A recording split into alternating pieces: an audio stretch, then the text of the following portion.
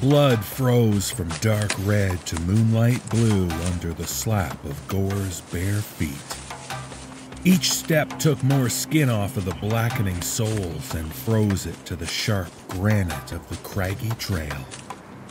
A week ago, he would have run in the snow, but the hard freeze made the glittering crust like thin glass. Moreover, rocks don't leave deep footprints, just bloody ones. Gore hoped that whatever was chasing him couldn't track by the smell of blood. It had only been 5 minutes, maybe less, since he'd last heard its massive feet plodding along behind him, and most Arctic predators could scent a hair under 6 feet of snow. Gore ran faster. He was becoming too numb to feel the rocks beneath him. Soon he'd have to put his boots back on or he'd start losing toes. Besides, the sure-footedness of being barefoot no longer applied once you couldn't feel the ground. The last thing he could afford was to slip, break a leg, and lay helpless for that thing. He crossed into the shadows of the pine forest. The moon didn't shine through the limbs, and even the white of the snow had disappeared from his pulsing vision. Feeling his way in the dark, he bounced off of something like a tree trunk and steadied himself. The tree was devoid of bark and had jagged edges carved into it. Gore sighed with relief. He leaned against the pole and began trying to navigate his frostbitten feet back into his leather boots. He would definitely lose some toes, but it was better than losing his head. As his eyes adjusted and his strength returned, he suddenly saw the grim, scowling face of a blocky creature hovering next to his. Chills that had nothing to do with the harsh winter shivered down his arms and spine. The face resolved further, lips bright red, eyes stark white. He looked away, despite this being the very thing he'd been seeking, like it could see into him and knew who he was. This pole with the carven faces was part of a forest all its own, rimming the edge of the northern slope of the granite butte. Dozens of images, evil faces on top of comical ones, mixed with animals and spirits, were all hewn into the trunks of sacred trees and placed as a barrier between the Klondike village and the granite butte. The tribal totems were said to protect the natives against the demons of the north. Gore hoped that was true, but not too true. He huddled in the fur coat he'd found on the headless corpse and counted to 100. Nothing moved but wraith-like wisps of snow in the icy breeze. The thing had lost his trail. He lit a match and the wooden faces sprang to life. With an uneasy hand, he patted one on the cheek. "You watch out for me now, Crow. You protect me, you hear?" The face didn't reply. As Gore walked away, he thought, "What kind of monsters do you protect against, you bastard? Hopefully not all of them." A bare spot against a frozen creek bed provided enough shelter for Gore to start a small fire without fear of being seen by the hairy thing. Tomorrow he would go into the Klondike village and ask for safekeeping. The Klondike didn't much like the tribe. They sensed something about the small cadre of white men that they didn't trust, but they were his only chance. They knew him in the village, had actually liked him once. Maybe that would mean something.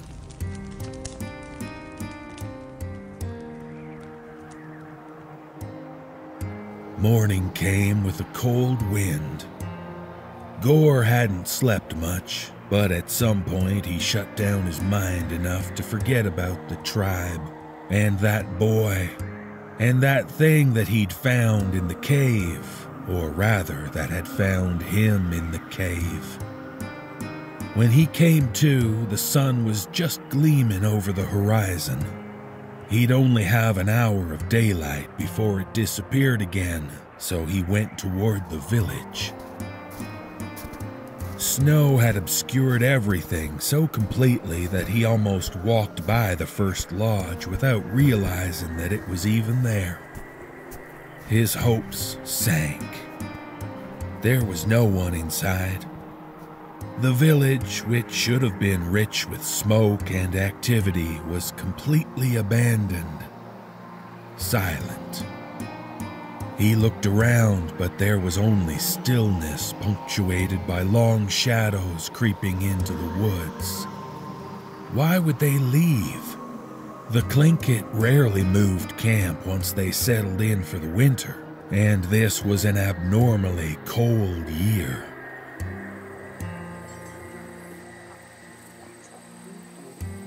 Before organizing the tribe with McTerry, Gore had spent several weeks in this village trading the sugar and tobacco with the natives. It was where he learned how to hide his tracks by running barefoot along ridgelines, how to dress all kinds of animals for food, and most importantly, where he learned to imitate the behavior of the Klondike people. A skill he'd thought useless until he met McTerry. Then, one day, he and the Scotsman shared a bottle of whiskey in Dawson and came up with the idea for the tribe. Soon they were jumping claims together using Gore's knowledge to make it look like Klondike raiding parties. Business was so good that the tribe expanded to almost a dozen men before the winter got cold and things got bad. Then that boy and his sugar came along and made it all worse. The whole thing started and ended with sugar. Even in the boom towns, a man could be hung or shot over sugar, no questions asked. And the tribe wasn't nearly that civilized. Gore found the fire pit in the center of the village. It was a small depression in the snow, far smaller than he'd ever thought useful in the Arctic cold. The Klondike used surprisingly little fire, he remembered. He went past the pit to the Elders' Lodge. The lodges to either side were only sticks protruding out of the snow. The hides that had once been stretched over them had been removed, too valuable to leave. The Elders' Lodge was still intact, though, and hopefully that meant there was food inside. The flap was crusted shut so that Gore had to cut around the lashings with his knife and pull off the whole hide like it was a solid wooden door. He threw it aside and lowered his mining lantern into the dark opening. The sun was already beginning to dim. As the lantern crossed the threshold, a face appeared in the center of the lodge. Gore jumped back, thinking that the thing from the cave had somehow followed him to the village. Knife still in hand, he stumbled backwards to a crouch and prepared to defend himself. Darkness fell over the lodge door, but the face did not emerge, nor did the beast come lunging out to devour him like it had McTerry and the tribe. All was silent. Gore went back to the lodge, this time focusing the light into the shadow slowly. The form of a man resolved itself in the darkness. The man was seated in a prayer position, one he'd seen many times during his stay in the village. The man didn't move. The frosted black face had been dead for a long time. Gore dragged the frozen body out into the dying sun. He was shirtless, painted for battle, a lone warrior left to keep vigil. But against what? There was something familiar about the red markings on the warrior. He wasn't the elder, nor anyone that Gore could remember, but he'd seen those markings somewhere before. He cleaned off the frost from the Klinke's bare chest, and a symbol appeared. It was a familial symbol, belonging to an important tribal matriarch. The symbol was drawn with a finger into a deep, blood-red stain that had been painted onto the warrior's chest. Gore suddenly remembered where he'd seen it. It was the same symbol that the boy had painted on his face. The boy with the sugar. 10 minutes later, Gore had the fire pit dug out and had built as big a fire as he could find wood for. The frozen arm of the warrior, chipped off with his hatchet, was roasting above the flame on a pile of rocks. Gore's mouth watered with the smell of cooked meat, and he smiled at the irony. Like father, like son. McTerry was probably the only other literate member of the tribe, so Gore knew that the journal must have been his, meaning that it must have been McTerry's headless body that he'd found hanging from the tree, and McTerry's coat he was wearing now. His name wasn't on the journal, but that made sense. No one wanted to be associated with any record of the tribe's actions. With a full stomach, Gore began reading the words by the glow of the dying fire.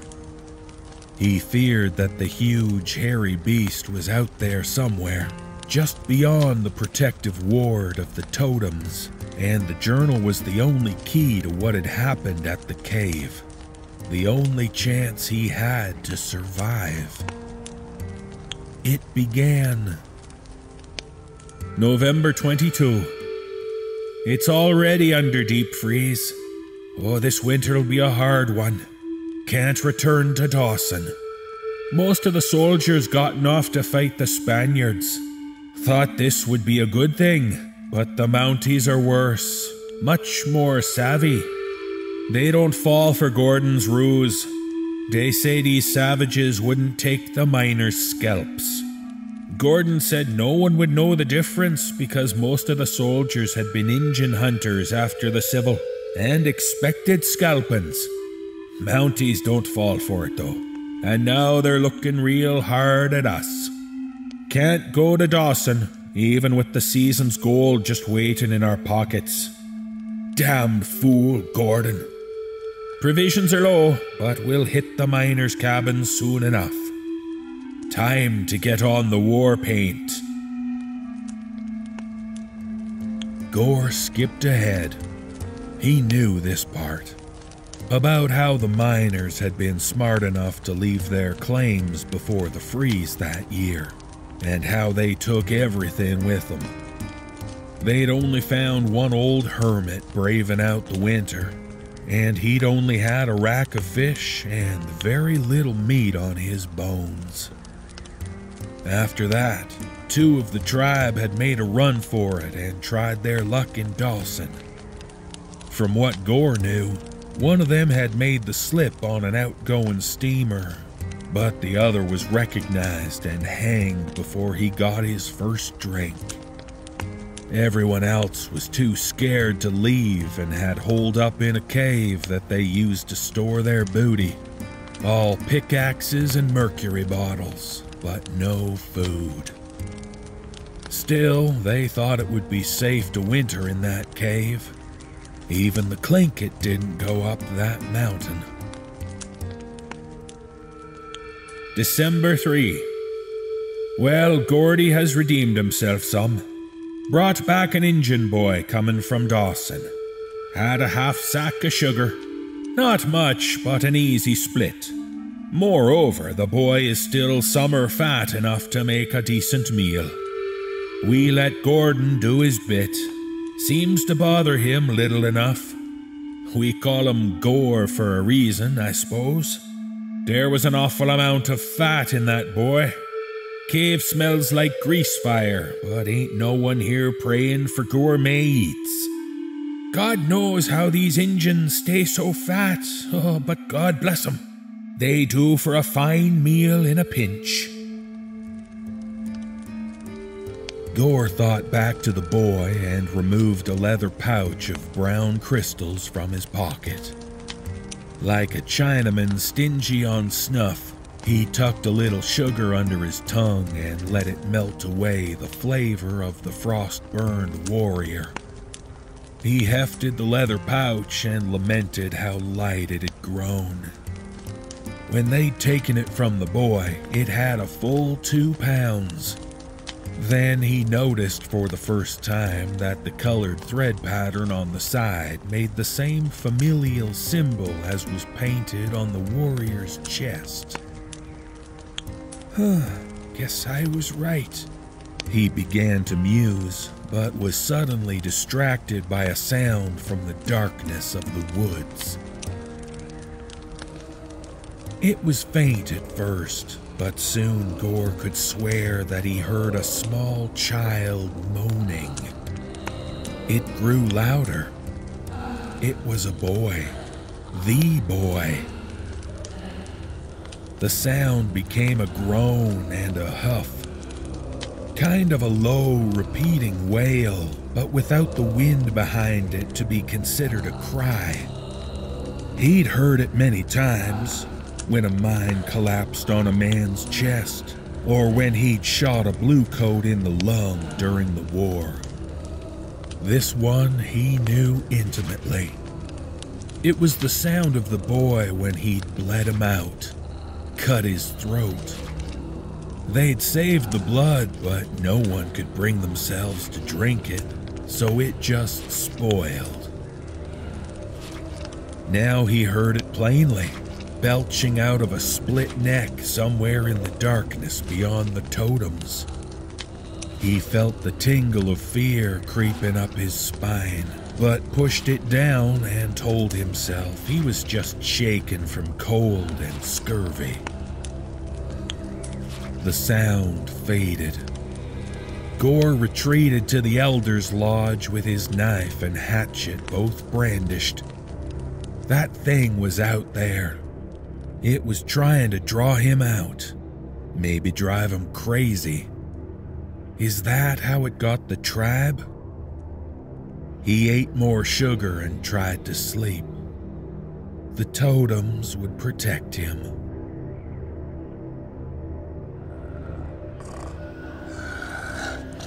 An hour later, he was shocked awake by another noise from the darkness.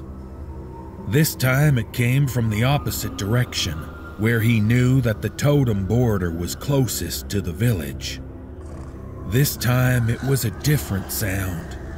Similar but more bestial, more savage, like cutting the throat of a bear or dying elk. It was louder. That thing may have only been 200 yards away, just pacing the border and taunting him with its devil voice. He pulled the frozen hide back into place over the lodge door, knowing that the flimsy walls would do little to keep out the cold or the demons that haunted it. The sound faded away so slowly that it was painful to hear. Then silence came, deep and sleepless. Gore lit a lantern. December 15. Injuns are tramping about round the base of the butte, making a hell of a racket. Started yesterday. They was calling out a name. The boy's name, most like. Then they stopped for a while. Buff went to check it out. Came back with a scare in 'em. Said they was by the totems with a bigger fire than he'd ever seen 'em use. The old one was sitting prayer-like, and the others was dancing. Now ain't none of that surprising. These savages get up to all kinds of hoodoo. One gets used to it. But what had Buff in a huff? Buff in a huff. Oh, is that he says they was communicating with the dead. God knows how he got that idea. Says he'd seen him talking to the smoke and that the smoke was talking back in the voice of that boy. Said he couldn't understand that gibberish, but he swore that one of the braves looked up the butte towards our cave with a real angry look. Then they all howled like devils at the moon. Whatever that voice in the smoke told him sure put a fire in him. Coward Buff ran back lickety-split, piddling all over himself. I say the lack of food has got us all a little loopy. Maybe we'll make a foray into the village soon. Get some more grub. A fat squaw would do just right. A bestial growl rent the silence. It was the sound that the thing had made when it lunged out of the cave at Gore. This time it was accompanied by a violent knocking on dried wood that was somehow more chilling than the moan, but only just. A few seconds later, a cracking sound like old timber falling in the wind came echoing through the darkness. The thing huffed once more in violent triumph and fell silent again. Gore turned the page with panicked fingers. December 17. Oh, Gordy's done it this time. We just held counsel and found him guilty of theft. We only had 1 pound of sugar left. Then suddenly we only had a half. Used 3 of these miner's gold scales we got lying around to confirm it. Pack inspection found half a goddamn stolen pound of sugar in Gordy's stash. Says he's innocent, that it was a frame-up. Oh, doesn't matter. Rules are clear. Some of the boys say that we should go easy since Gordy helped found the tribe and says we should just kick him out of the cave. Others say that's dangerous cause he could come back at any moment. Gordy says it's a fate worse than death. Frankly, I don't care, so long as there's one less mouth to feed. He's standing out of the cave and bellowing that he's innocent. That's a good laugh. Ain't none of us innocent of anything. In other news, the Injuns are back at their hoodoo down below the rise there. I think that's part of what's got Gore too stirred up to count his blessings and leave with his life. Sounds like they got a caged bear down there growling away. Don't know what they plan on doing with it, but 10 barrels of scattershot and a hungry belly says I hope they send it this way. Gore had stolen the sugar. He'd told himself that no one would notice, but that was just the hunger talking. Everyone knew exactly how much sugar they had left. He also remembered the growling, and it had indeed given him the shivers. When he'd finally given up pleading and left the cave, the noise had faded into the background, and he remembered breathing a sigh of relief. He never did see what was making it. He'd spent the next couple of days trying to make it back to Dawson, but when the snow came in thick, he knew he'd never make the pass. So he decided to turn around and try to make peace with the tribe.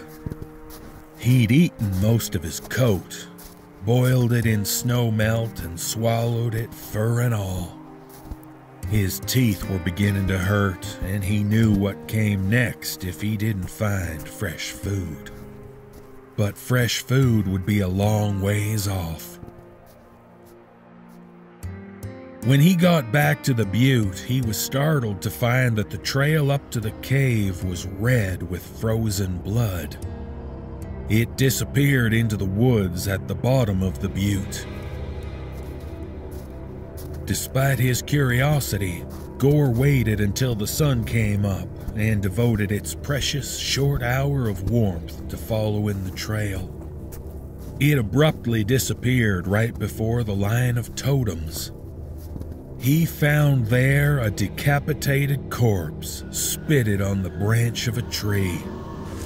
He took its coat, grimy and smelling of decay. Its pockets held only a journal and the leather pouch of remaining sugar. Then he went up the butte cautiously, slowly rounding on the cave. He didn't know it at that time, but he would soon be running for his life from the thing hiding there. The low, strangled moan of a dying man came from deep in the forest. Gore startled from his reminiscence. The sound droned on, intermittently interrupted by a choking sound, as if the gout of arterial blood were getting backed up in the dying man's throat. Gore froze, moving only his eyes to make sure that the knife and hatchet were still in his numb fingers. Why hadn't he taken a gun from the cave when he had the chance? The sound faded, and silence so profound that it was deafening fell over the darkness again. Gore edged forward, stiff legs protesting. From a gap in the frozen hide, he could barely just see out into the moonlight. At first, it was all just snow and the silhouettes of ancient trees, but his eyes searched around until they fell onto the corpse of the dead warrior that he'd stepped over to get to the lodge. "Never step over a dead body," he heard McTerry's voice echo in his mind. Superstitious, Gore had thought, just like all his kind. But now he wasn't so sure. Hadn't the corpse been facing the other way? And what was that glint in its eyes? The moonlight? But hadn't its eyes been shut? The sound of a man bleeding out through his own cut throat ripped across the silence again. Gore could have sworn that it was coming from the corpse, but his mind was so frayed that he couldn't be sure. He pulled back into the lodge with a stifled yelp, and the sound stopped. More knocking sounds came from the woods, like someone angrily pounding on the totems out in the distance. Another crack of dried wood and a triumphant growl. "What can stop it?" he thought desperately. "Something has to be able to stop it." He turned up the lamp and flipped the page. December 18. God damn, what a night. What a goddamn night. All night through, those damn savages chanting away. That thing they got down there is growling up a storm. Buff went back down there an hour ago. Oh, he'd given him up for a goner, but he came back all a-twitter again. Said that thing they got tied up down there ain't natural. Said that only one brave is left there, some shirtless crazy fuck. Buff's gotta be delirious. Said he's the only one chanting, but there's the voices of at least a dozen men down there. Must be hiding in the woods. Of course, good chance we're all a little delirious. I'm gonna go have a look myself.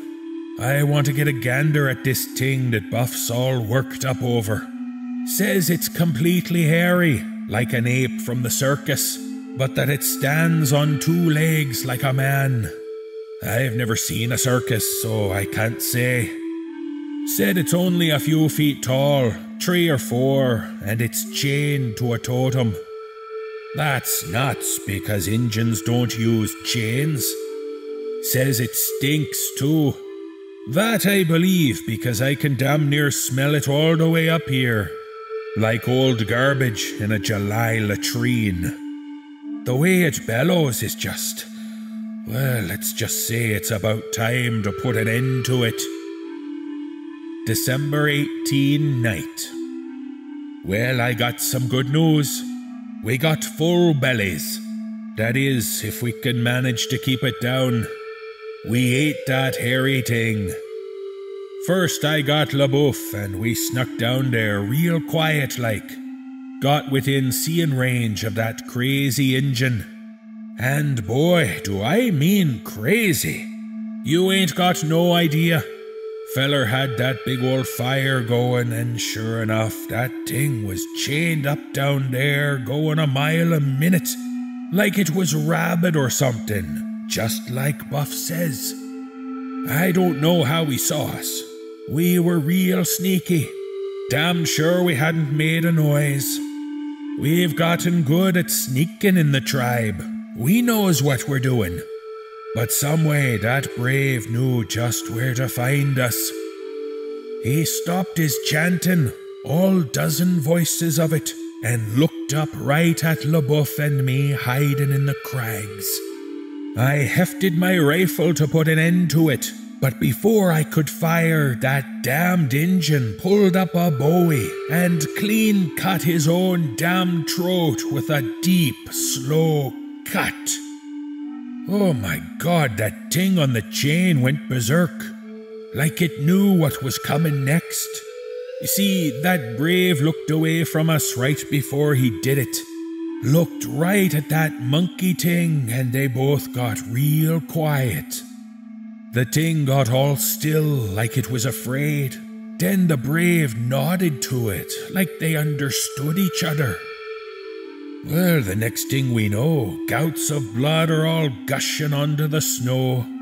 The brave fell down shaking like he had the palsy, and the thing went to screaming and jerking at its chains with the power of 10 men. Damned lucky it was chained and not just tethered. So the next thing I know, I hear a loud crack next to me, and LaBouffe had put a 50 ball right in that thing's head. Damned fine shot when he needs to be. So we go down the hill and LaBouffe is all talking about how he's gonna eat the monkey thing. Like he didn't even see the blamed crazy Injun just bleed himself out like that. To be honest, my mouth would have been watering too if it hadn't been for the stench. Oh my God, the stench! It's all about the cave now. But I guess it's better to be stinking than starving. Next, we start dressing the thing, mostly to get its head free from the chain, and the fire starts to burn down. But it's not quite out yet when that Injun elder overguesses his gunning, and I see him moving between a couple of trees in the shadows. I turn and fire, but go wide, and LaBouffe gets up his gun. He pulls and it clicks on an empty chamber. Damned fool was so excited for meat that he didn't reload. Anyway, I look back and that crazy brave is gone. His body had clearly been dragged by some other Injun into the woods. I thought about going after them right then, but knew they'd have sport of us if we went into the woods. I'm not worried about the cave. We got half-ton of mining charges and more pistols and rifles than we could shoot in a week.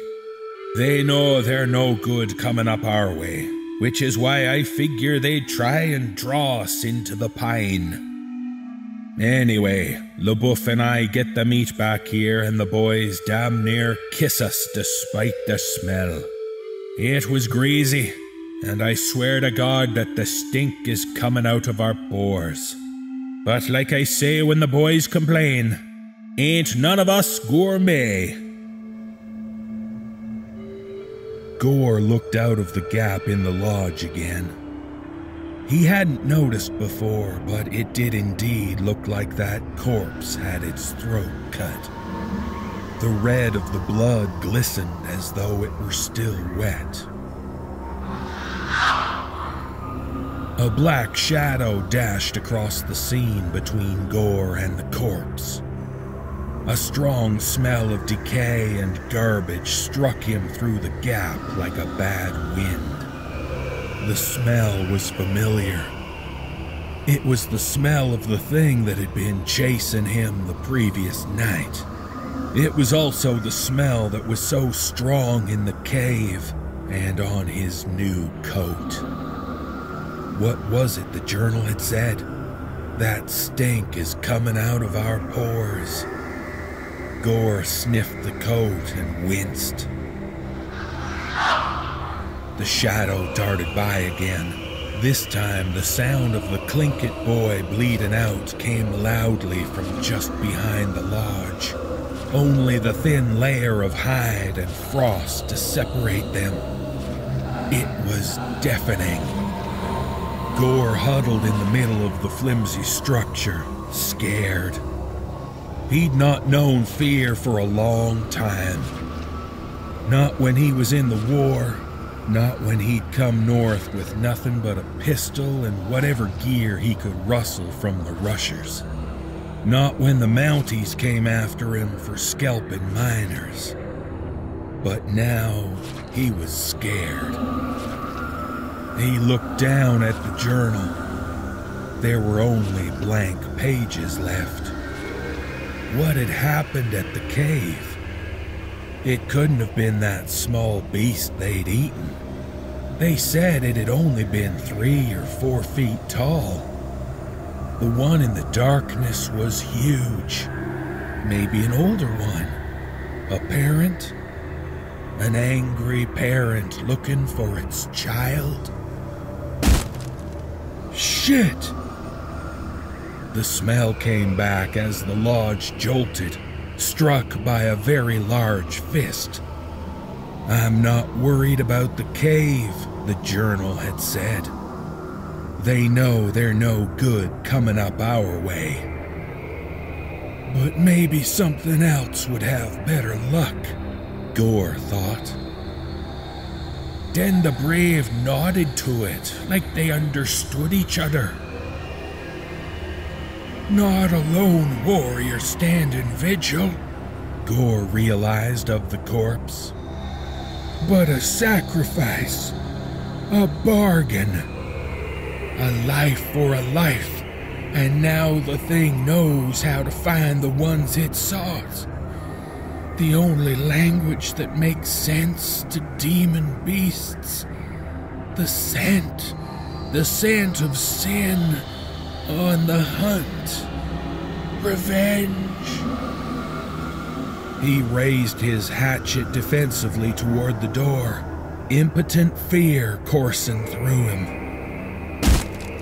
The lodge shook again. Frost fell around Gore like a dusting of snow.